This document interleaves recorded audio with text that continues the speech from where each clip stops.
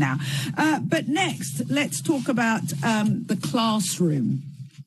When it comes to teachers, the number of teachers who are being recruited has dropped dramatically. Recruitment in every age group of teacher fell in the past year, except one, and I'm going to be coming to that one in just a moment. The number of new teachers over the age of 55 rose. How do teachers become teachers after the age of 55? That's what we're going to be looking into.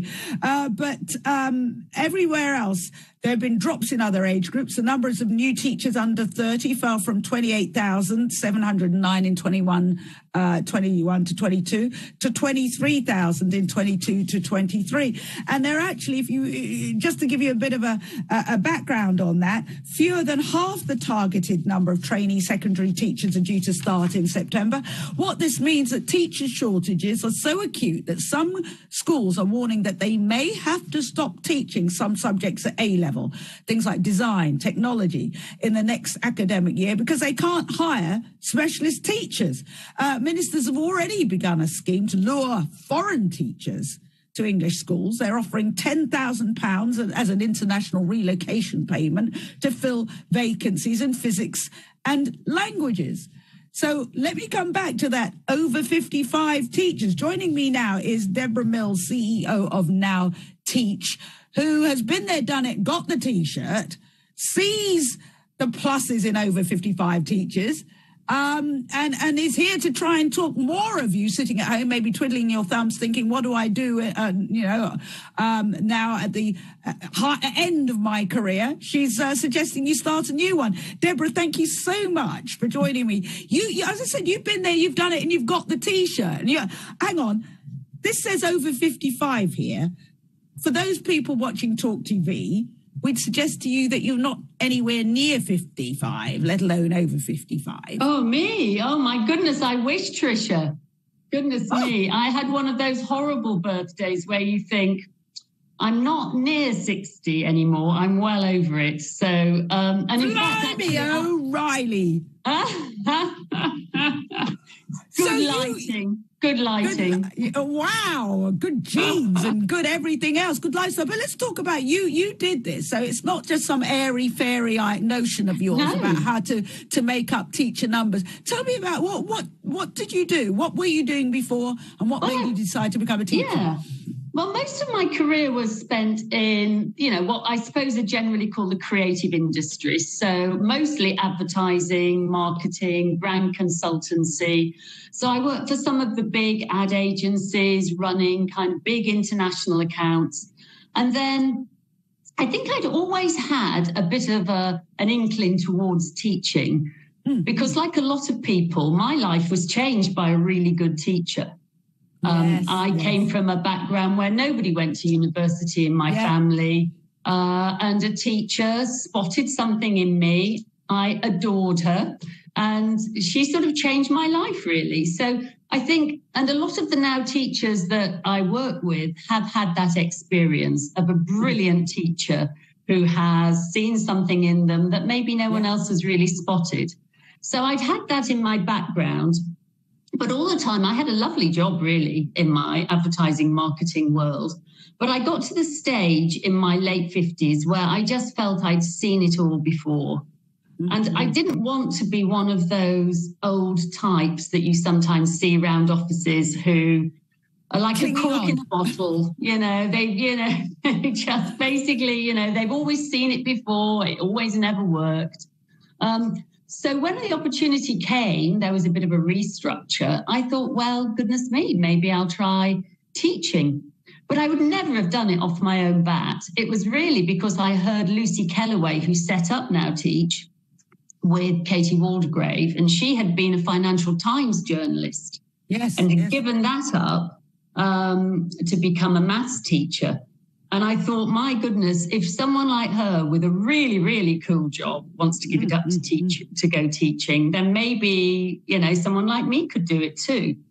And so I got in touch with Now Teach, who made it all very simple. It seems like a complicated process, getting into teaching. You've got to do things like, and Trisha, you'll probably understand my dilemma. You've got to find things like your O-level certificates. No one even talks about written in parchment.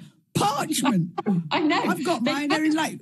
Get it out of a papyrus roll, you know. Rosetta Stone. I think mine was written on the Rosetta Stone, indeed, yeah. But seriously, that sort of thing is very complicated, but it isn't actually when you have someone who can guide you through the process. But you know, you've got to literally, have you got to go back to school in order to become a teacher? Do you have to go through all the police checks and all that? I mean, yeah, I'm guessing. Yeah, you do have to do that. Police checks, yeah.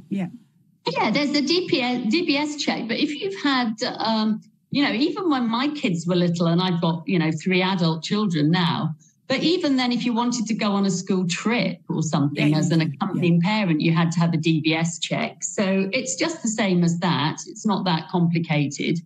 And, you know, they often would like you to do, they call it a subject knowledge enhancement test course, where you learn a bit more about your subject and how it's taught in schools. And nearly all the older teachers that I know are a bit sort of funny about that. They think, well, I know my subject, you know, I'm very well read or whatever, and don't like doing it. But whenever they do it, they really enjoy it, because it shows you what kids at school are learning, not just what you know. But it's, and it's a very... It was honestly, I think, changed my life in the most astonishing way. It really gave me a pep, I suppose. I was feeling... How do the kids, you know, deal with you? I'm sure, I mean, there's so many pluses. I'm biased, but for an older teacher, because you've actually, you know how the subject translates into actual work. You've worked somewhere else other than in teachers training college and teaching in schools. You've got that real look, if you like, at the subject and how what you're teaching fits into industry or work, what have you. But how do the kids... Do you think the kids think, oh, we can get one over on this older person? Or, you know, how do they see an older teacher? They just assume that you know what you're doing because you're older. They think they think you've been doing it for longer. They don't realise that you've probably been doing it less time than the 25-year-old down the corridor. So it's quite funny from that point of view. They don't understand. What's really funny is, you know, because they're teenagers, if they find out that you did something before, they're like astonished. They go, well, did you earn more money? And you go, well, yeah, I did earn more money. And then they go, but why did you give it up to come and teach us? They're really shocked that you would give up anything where you earn a bit more money to teach them. But the reason that you do it is them. They're such. Yes, I was going to say it's a valuable life lesson to those kids that you would give up something or that you did have a life before, and that you can talk about things in a work setting, and preparing children and explaining why they need a uniform, for instance, why there need to be rules. It's not just you reading from a book. You've been in a big company. You can say, I was successful because, you know, the very thing that here's why, you know, and what have you. So what do you need in order for people listening who might be saying, oh, I'm pretty interested? Is there a cutoff point for age? I mean, what do they need to do? No, I think our oldest recruit, we recruited them when they were 67, and I think they're now in their 70s. Oh. You know, it's, you know, that's unusual. But most people have had about, you know, our average amount of experience that people have had in the workplace, et cetera, is probably about between 27, 30 years, something like that. So most people are a bit older. You need to have, there are some statutory requirements that the government needs, which are you have to have a degree, an undergraduate degree, or an A-level in the subject that you want to teach. But you do have to have the undergraduate degree. You don't have to teach your degree, but you have to have an A-level in the subject you want to teach. And you have to have, you know, the right to live here and maths and English GCSE.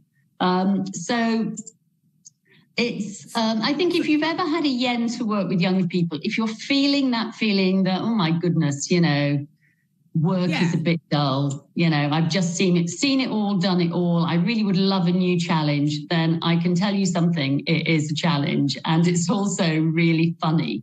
You get many stories It's brilliant. So Now Teach, if you Google and have a look at Now Teach, Deborah Mills. Deborah, thank you so much for your time. And I'm still like... Not at all. It's lovely to be here. 55. Yeah. If you want to get involved, look at Now Teach, and there you go. Could get a new career. Coming up, we'll be looking at UFOs. We'll also be looking at the big cancer conference going on in Chicago, hearing live from that what the new breakthroughs are. So stay with us. Lots of that, plus your calls and your messages here on Talk TV. I'll be back with you right after this.